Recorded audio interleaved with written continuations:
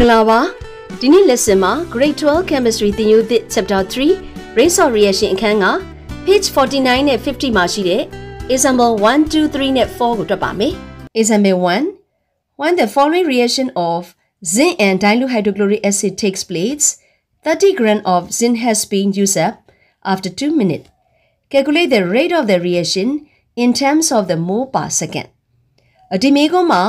zincနဲ့ dilute hydrochloric acid နဲ့ဓာတ်ပြုပြီးတော့ zinc chloride နဲ့ hydrogen gas ရတဲ့ equation ကိုပေးထားတယ်။နောက်ထပ်သူပေးထားတာက reaction ဖြစ်တာ2မိနစ်ကြာပြီးတဲ့နောက်မှာ zinc 30 gram has been used up ဆိုတော့ကုန်ဆုံးသွားတယ်လို့ပြောတယ်။မေးထားတာကတော့ rate of reaction ကို mole per second နဲ့ပြပေးရပါမယ်။ဒီမှာဆရာမတို့က rate ကိုလိုချင်ရင်ဓာတ်ပြုသွားတဲ့ပစ္စည်းရဲ့ mole ကိုတည်ပြီးတော့ time နဲ့စားရမယ်။ဒါဆိုရင်ဆရာမတို့ကပေးထားတဲ့30 gram ကိုမိုးအရင်ပြောင်းမယ်။မိုးပြောင်းဖို့ zinc ရဲ့ atomic mass ကိုသူပေးထားတယ်။မိုးတော့ zinc ကိုလိုချင်ရင်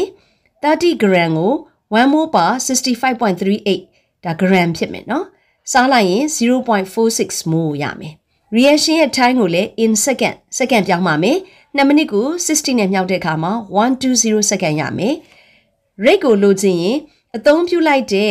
zinc ရဲ့မိုးပမာဏကိုတီအချိန်နဲ့စားမယ်။စောစောဆရာမတို့ပြောင်းလို့ရတာက 0.46 မိုးအချိန်က120 second နဲ့စားလိုက်ရင် 0.004 မိုး per second ရပါမယ်။အဖြေထိုးမယ် The rate of reaction is 0.004 mole per second ပါ။ Example 2 Write the rate expressions for the following reactions in terms of the disappearance of the reactants and the appearance of the productsဒီမေးခွန်းကတော့ပေးထားတဲ့ equation တွေမှာ rate expression ကိုရေးပေးရမယ် in terms of disappearance of reactants ဆိုတော့ reactants ဘယ်လောက်ကုန်ဆုံးသွားသလဲနောက်တစ်ခုက appearance of the products product ဘယ်လောက်ရလာသလဲဒီပေါ်မှာမူတည်ပြီးဖြေပေးရပါမယ်အဲ့တော့ပထမ number A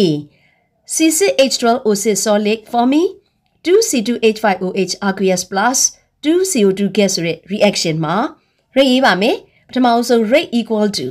reactant ကိုရေးမယ်ဆိုရင်ဆရာမရှိရလက်စင်မှာသင်ထားပြီးသား minus sign ရေးပေးရမယ်ဒီ minus sign ဟာ reactant ဆိုတော့ disappearance တဖြည်းဖြည်းနဲ့ဘာလို့သွားမှာလဲကုန်သွားမှာဒါကြောင့်ပြောင်းလဲသွားတဲ့ပမာဏလို့ပြောတဲ့အတွက် delta ရေးမယ်ပြီးတော့ concentration square bracket ရေးမယ် C6H12O6 ကိုထည့်မယ်ပြီးတော့ time interval ကုန်ဆုံးသွားတဲ့အချိန် T2 ကနေ T1 ကိုနှုတ်လို့ရတာက delta T ဖြစ်တဲ့အတွက်ဒီမှာ delta T နဲ့စားပါမယ်နောက်တစ်ခုC2H5OH ရဲ့ rate ကိုရေးမယ် C2H5OH ရဲ့ရှေ့မှာ2နဲ့မြှောက်ထားတယ်မိုးအချိုးများရင် rate နဲတာဖြစ်တဲ့အတွက်1/2 delta C2H5OH ပိုင်းပါလေ delta T ဒါကိုလည်းဆမရှိရလက်စမှာရှင်းပြပြီးသားပါနောက်တစ်ခု CO2 ဘယ်လောက် appearance ဖြစ်လာတယ်လဲဆိုရင်သူ့ရဲ့ရှေ့ကမြောက်ဖို့ကိန်းကို 1/2 ရေးမယ်သူ့ရဲ့ရရှိလာတဲ့ပမာဏ delta ဒါပြောင်းလဲသွားတဲ့ပမာဏကိုဖော်ပြခြင်းတဲ့အတွက် delta ရေးတာsquare bracket ကတော့ molar concentration နဲ့ကို CO2 ထည့်မယ်ပြီးတော့ delta T ရေးမယ်ဒီမှာ reactant ဆိုရင် minus sign ရေးပြီးတော့ product ဆိုရင်ဆရာမတို့ positive ဖြစ်ပါမယ်ဒါကြောင့် positive sign ကိုတော့ထည့်ပြီးတော့မရေးတော့ဘူးနောက် နံပါတ် B က 3O2 gas ကနေ 2O3 gas ရမယ်အဲ့တော့ oxygen ကနေ ozone gas ရတဲ့ reaction မှာ rate ကိုရေးမယ်ဆိုရင် O2 ကို 3 နဲ့မြှောက်တဲ့အတွက် 1/3 ရေးမယ် reactant ဘက်က O2 ဖြစ်တဲ့အတွက်ကြောင့် minus sign ထည့်မယ်ပြောင်းလဲသွားတဲ့ O2 ရဲ့ပမာဏကိုဖော်ပြခြင်းတဲ့အတွက် delta နောက် molar concentration of O2 by အချိန်ကလည်းပြောင်းလဲသွားတဲ့အချိန်ဖြစ်တဲ့အတွက် delta T နဲ့စားမယ် equal to နောက်တစ်ခုကမြောက်ဖော်ကိန်း2ရှိတဲ့အတွက်1 ခံလိုက်တယ်1/2 delta concentration of O3 by delta T ဖြစ်ပါမယ်ဒီ expression ကိုကျွန်တော်တို့ equation 2ခု3ခုလောက်ကိုကြည့်ပြီးတော့လေ့ကျင့်လိုက်လို့ရှိရင်ကောင်းကောင်းရေးထပ်သွားပါပြီ example 3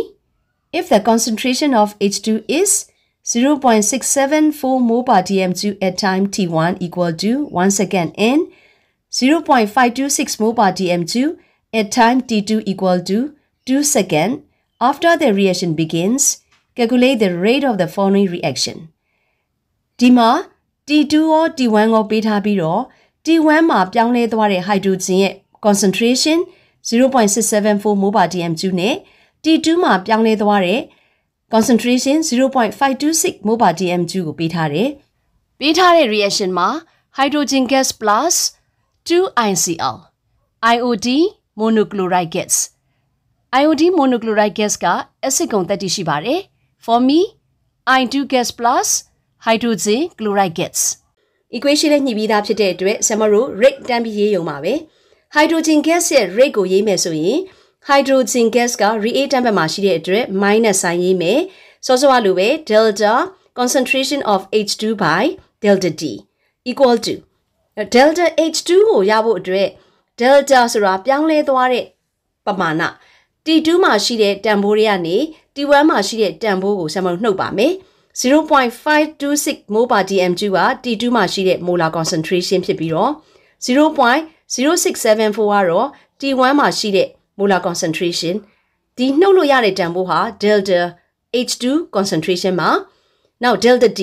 delta T ကလည်း T2 တွေကနေ T1 ကိုနှုတ်မှာဖြစ်တဲ့အတွက် T2 က2 second T1 က1 second ဆရာမအဲ့တော့2 second နဲ့1 second ကိုနှုတ်မယ်အဖြေကတော့ minus 0.148 mol per dm2 ကို1 second နဲ့စားတာဖြစ်လို့ 0.148 mol per dm2 per second ရပါမယ်ဒါ rate ရဲ့ unit ပါဒီမှာလေးဆရာမအဖြေပြန်ရေးထားပါတယ် example 4 in the reaction 2A aqueous forming 4B aqueous plus C aqueous the decomposition of compound A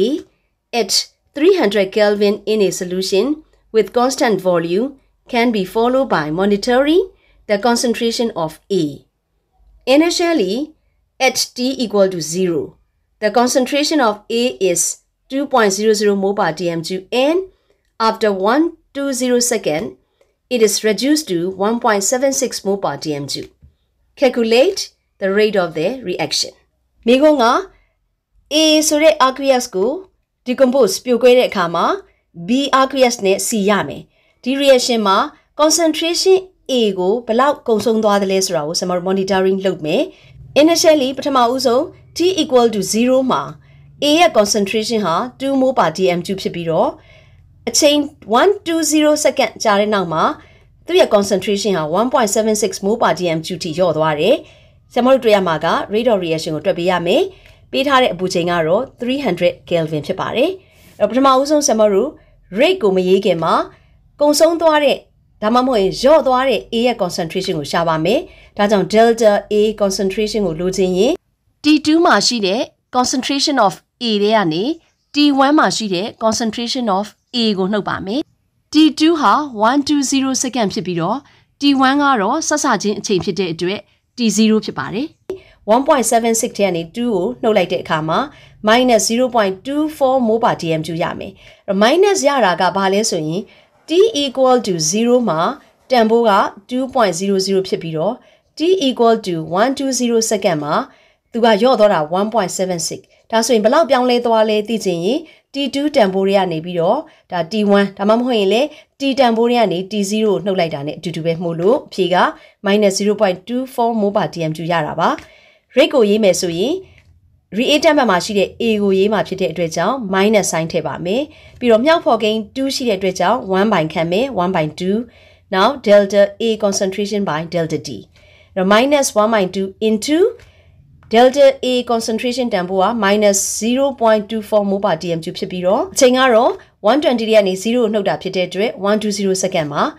ရတဲ့အဖြေက 1.0 into 10 power minus 3 mol per dm2 per second ဖြစ်ပါတယ်အဖြေထိုးပါမယ် the rate of the reaction is 1.0 into 10 power minus 3 mol per dm2 per second ဖြစ်ပါတယ်ဒါဟာ rate ရဲ့ unit ပါ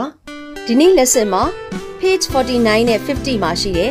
example 1 2 3 4တွေ့ပေးထားပါတယ်နောက် lesson မှာ page 50မှာရှိတဲ့ review question ကိုတွေ့ပါမယ် see you next lessons bye bye